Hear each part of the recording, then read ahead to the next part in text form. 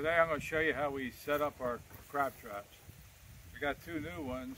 We went to pick up a couple of crab traps for Joyce. She only has 3, and Florida you have to have 5 per person. And the ones we usually get, these are almost like heavy chicken wire. See them show the chicken wire. But they don't have it anywhere. They said they couldn't get that wire. So Joyce said these were going to be her anniversary present. She got something else besides crab traps, but she wanted these red ones. They have red ones. They got them yellow, they got them blue. And the guy told me the shop that we get them from says some people won't think blue catches more crabs or yellow or red, but we'll see. But these are heavy wire traps. We never had them before, but they just set up the same way. So the first thing we're going to do is put a rebar on the bottom for weight, because we put them in the rivers, the St. John's and the Swanee. And this, another thing, this one had number 3 rebar, the chicken wire one. I didn't have any more of that, so this is number 4 rebar. And I use hog rings normally to put it on, but the hog rings aren't big enough around this. This is number 4, so it's 1/2 inch rebar, and that's 3/8 rebar.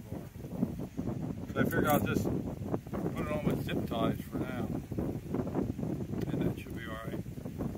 So I'm just going to hook them on with these zip ties.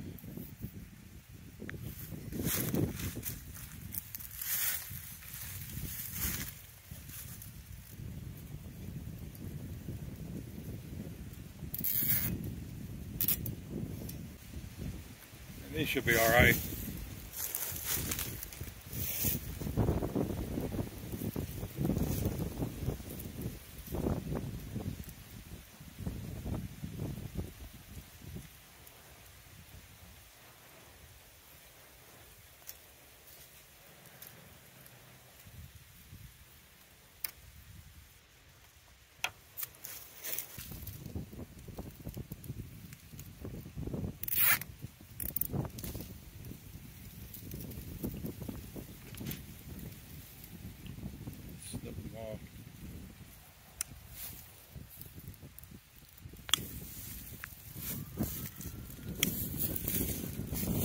Like I said, I use hog rings. And ones I got aren't large enough, so I'll get some bigger ones. I'm going to put the hog rings on. I sort of like them better.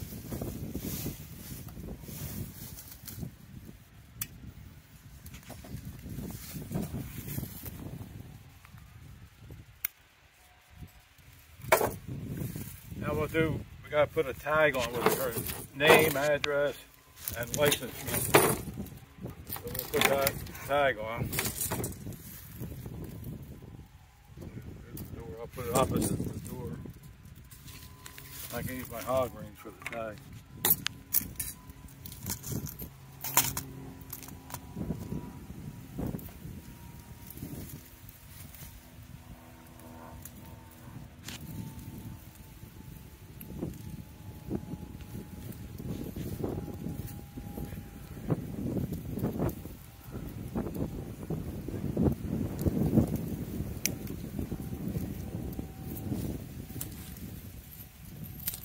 This is just aluminum, scrap aluminum that they use for kick plate on screen porches and doors.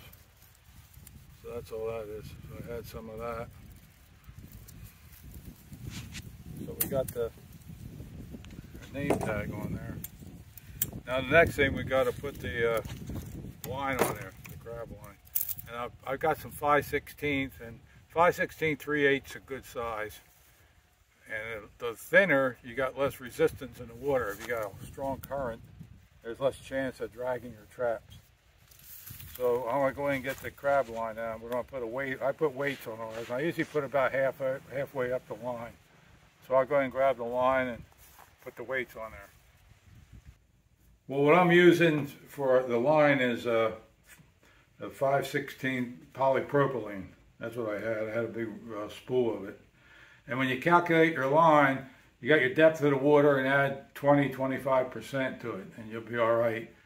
And I put another foot on there because I'm going to splice it on. That takes a little more line than tying it. And I usually put the weight about halfway.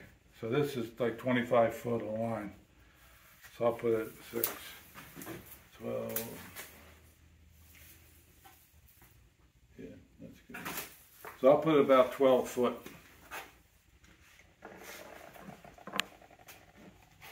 Now these weights are made for a little heavier line. I used up all the small ones. But it'll work. You just mash them on there if you...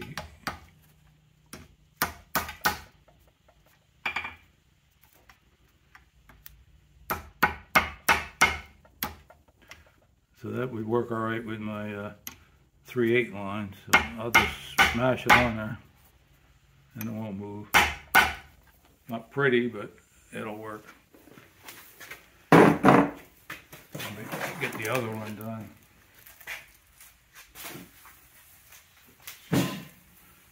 12 and a little bit extra.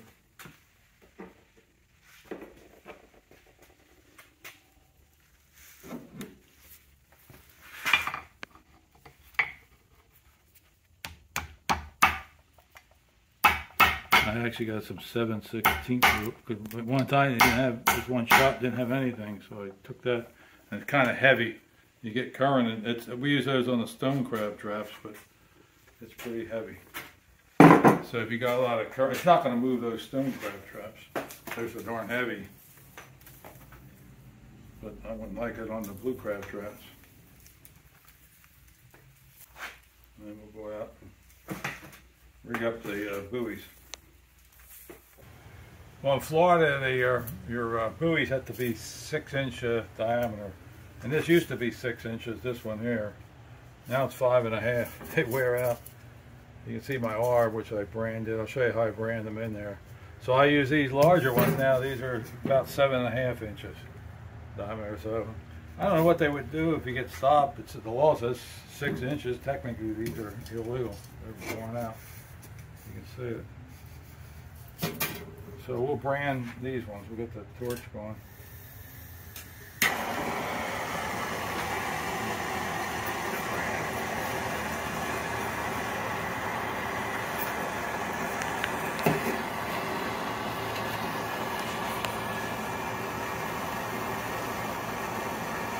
I made this Brandon iron out of some 3/8 rounds, and to me it's a lot easier than painting them. And you can see what happened to that buoy. Like I think it went from 6 inches to 5.5 inch diameter. So that paint ain't very thick, so I'd be repainting it all the time. And that still has an R on it. And you can make it fancy. You could actually paint the buoy and put the R in, and the white would stand on. But this seems to work. This isn't hard to make. You just, you know, bend a couple. It's like 3 pieces. 2 straight pieces and 1 U piece. Weld them together. And we're going to try to line it up and brand it in.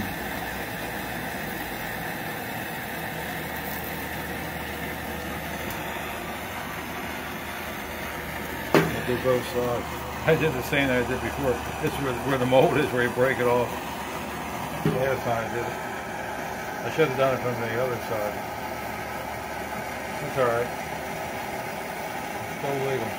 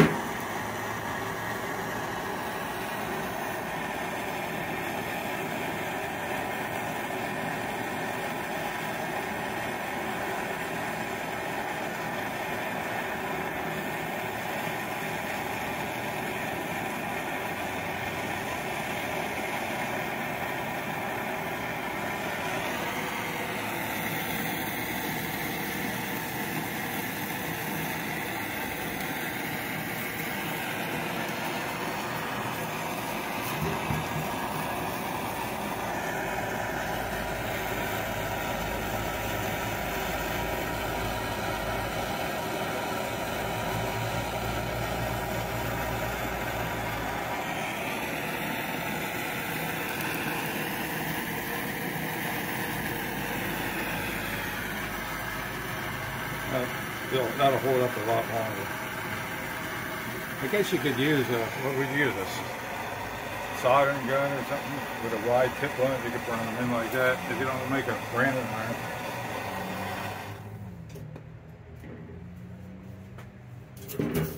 Here's our traps from Biloxi. For $2.50. What are they called? Ring trap. Ring. They caught a lot of crabs. All right, now we'll go out and put the line onto the trap. Well, now we're going to attach the buoy line to the crab trap. And how you do that, you just go through the trap and around the rebar here. And when you pull on this, it's going to put all the strain on the rebar. And rather than tie knots to tie it on there, I like to splice it on. And there's nothing wrong with tying knots. I just enjoy splicing a rope, and I think it looks a little neater. And if you notice in our videos, the traps we've been using in the river, they're spliced to the top of the trap, not to the rebar. And the reason that happened, we used to set them in our seawall, in front of our seawall, and there was no current, so there was no need for a rebar. And then we started setting them in the river, and I was using the same traps, and I added the rebar, and I didn't move the buoy line down to the rebar. So one of these days I get around to it, I'm going to move it. I get a lot of comments why I didn't hook it to the rebar, and that's why it's not hooked there.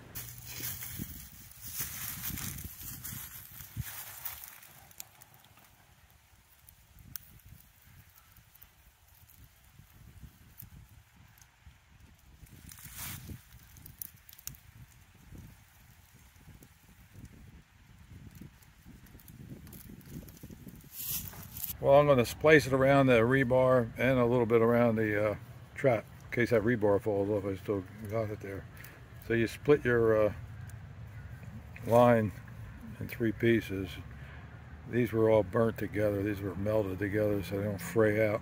I wrapped electrical tape around the rope and cut it in half. Then I take a butane torch and melt each end and then split it apart.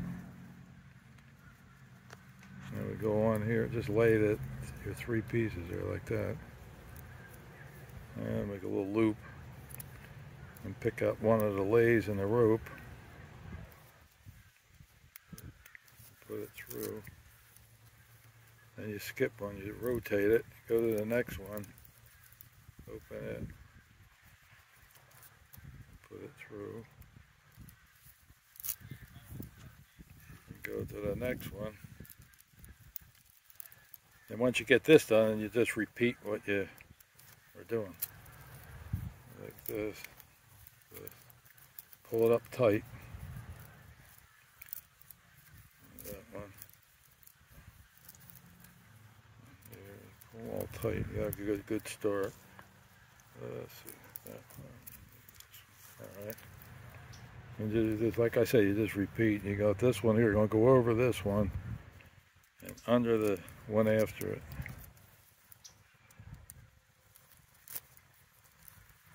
And over, same thing, over, just keep rotating it.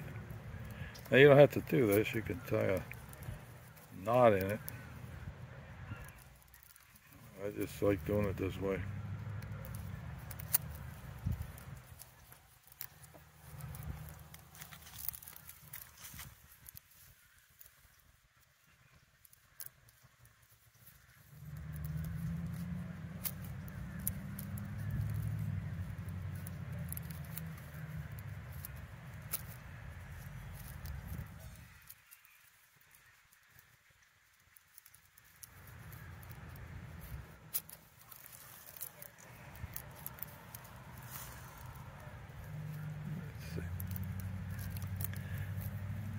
You just keep repeating it.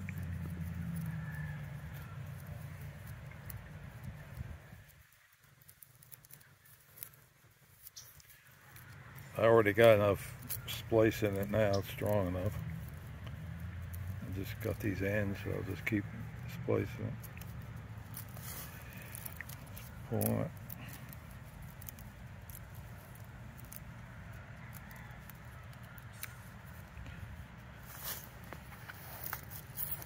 Trim it off.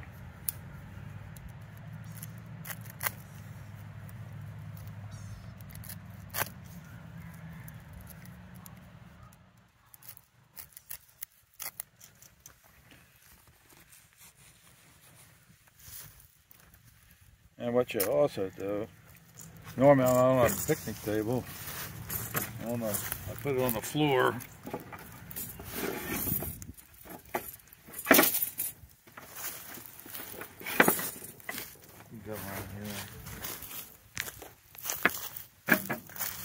And to make it neat, you just put your foot on it. Roll your foot. Makes it tight, makes it look nicer. And really, when you do use nylon line, it makes it really look a lot nicer if you do it that way. But you don't have to have nice on a crab trap.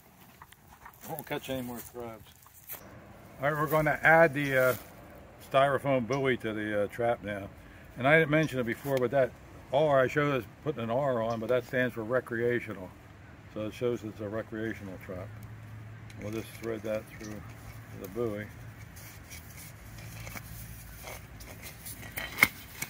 And we're going to put a loop in it. But before I cut the rope, I used some electrical tape, and then I cut right between the electrical tape and burn the end with that, like a little butane torch. That way it stays together and it won't fray. Take that off, the tape, throw it on the ground, and spread it open, like that. See, all these ends are burnt together. But this is the top. So we put a loop on the top and makes it, you know, this isn't how the commercial guys do it. This is the way we do it. And Joyce can grab the loop at the top to form a loop. Like that size is good. And spread the line open. We'll put that through. Then we go around to the next one. And put that through. Seems like when you do it on film, like you're all thumbs or something. But anyway, this is how you do it. It's going to come out. Good, because it's chilly out here. Oh, it's not that. We're in Florida. When we were in New Jersey, this would be nothing. Right? Right. We'd be saying we were, but we've been here about 36 years or more. So we're wimps now. Then you can just start. You take this one, go over this one, then go under this one here.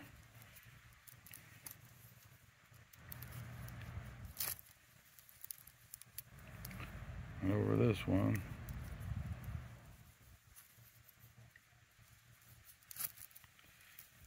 And over this one.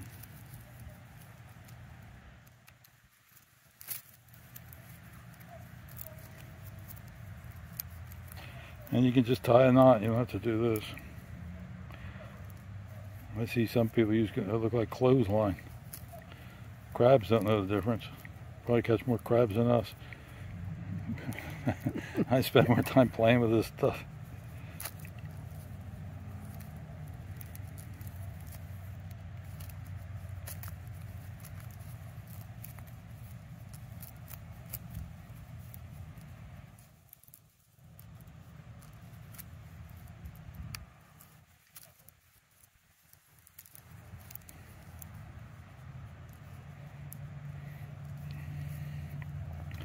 Yeah, I don't think a commercial guy is going to do 300 traps like this or so.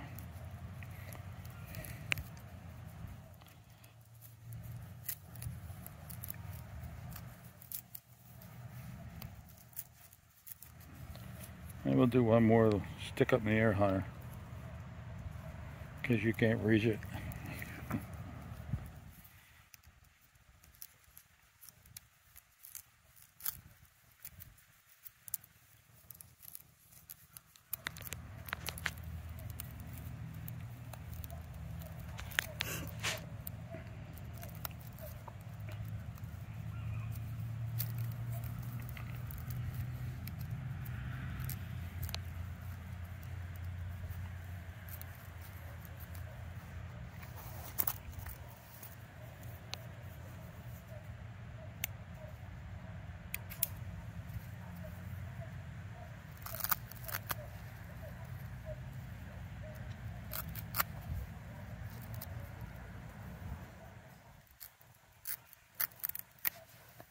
I put everything in my pocket.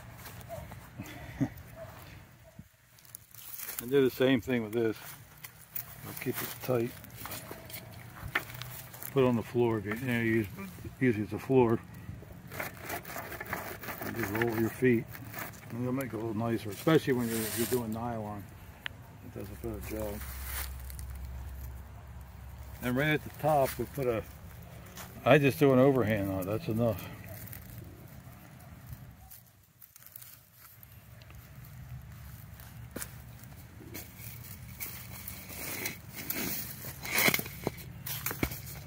And that don't pull through. Then another overhand knot.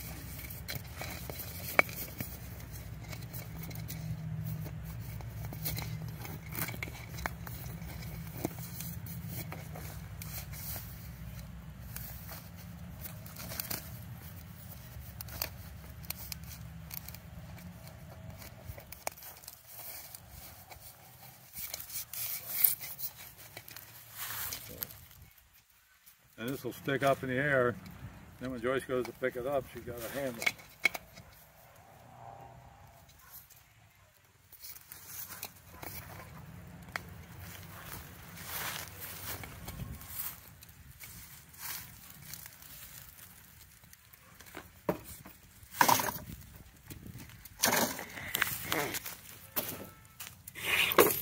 They spill? Yeah, I got them. Another thing I'll go over, you have to have some kind of degradable panel in the side, or this deal. This is a 3/8 round pine dowel, and this deteriorates and rot, and they do. I had to replace some of these, so they do rot. And that way, on the other crab trap, they just pop open, but I don't know how this will work out when this lid's down. But this makes it legal. Anyway, you have to have that, and you got to have each chamber has an escape ring. If you're going to make your traps yourself, some people can make their own trap. So you got to have a escape ring in each chamber, and this funnel or throat, whatever you want to call it, can't go in the trap no more than 6 inches. You got to have your tag on it with your license number. This is all for Florida. And the buoy, like I said, at least 6 inches. And that's kind of about it. They're legal. But you can go online and go FWC and get the actual rules before you go out there. You don't want to get stopped and get a ticket. So that's about it. You can't think of anything else, can you? No, just put some crabs in it. See if it catches. See if red catches crabs. Right. Yeah, I like this Maybe type. my anniversary traps won't be any good. Yeah, I like the old-fashioned one. Those ones are these are a lot tougher. They're heavier. Yeah. So I'm gonna put maybe another zip tie right in the middle in case I don't get those hog rings. So if you enjoyed this video, we'd appreciate a thumbs up and subscribe to our channel, and thanks a lot for watching.